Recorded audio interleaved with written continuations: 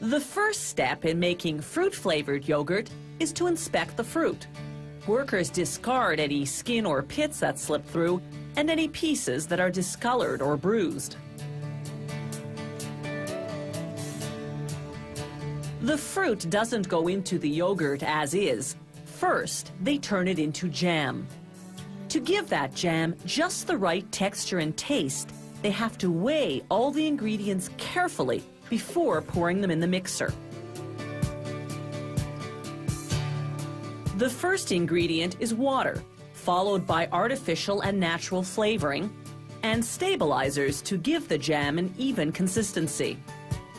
Certain types of fruit aren't colorful enough on their own, so the factory adds artificial coloring. Next come two types of sugar, fructose and sucrose. The mixer heats everything to 60 degrees Celsius to help dissolve the dry ingredients. The machine pumps out and refeeds the mixture so that it blends evenly.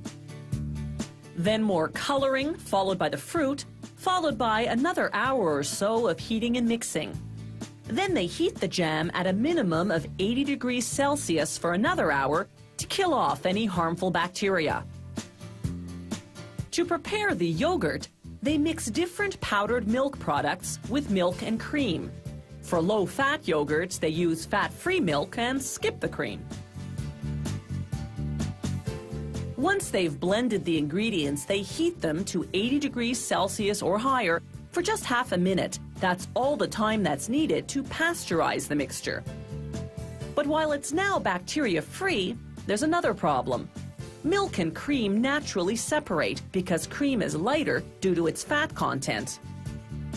So on to the next step, homogenization, blending the milk and cream together. The homogenizer's pistons crush the fat globules. This enables the two liquids to merge. The mixture then goes into fermentation tanks heated to 45 degrees Celsius. Workers pour in a packet of live bacteria bought from a factory that breeds bacterial cultures for the dairy industry. Fermentation takes 6 to 20 hours, depending on the style of yogurt. The factory manufactures the yogurt containers right on the packaging line, using plastic sheets and paper labels.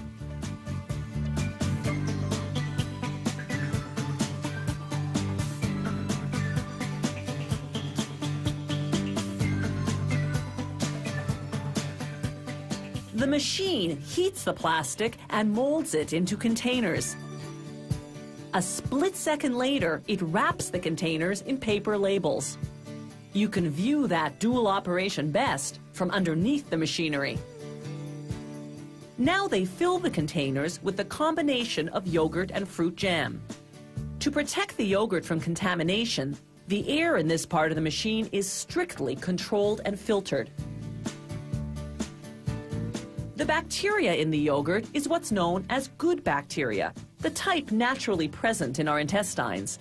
They produce a compound called acetaldehyde. That's what gives yogurt its distinctive flavor. Those red dots are electronic sensors that verify the fill level.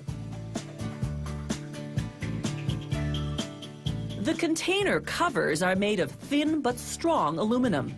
First, the sheet of covers passes upside down over a printer, which stamps on the expiry date. Unopened, this yogurt will stay fresh for more than 40 days.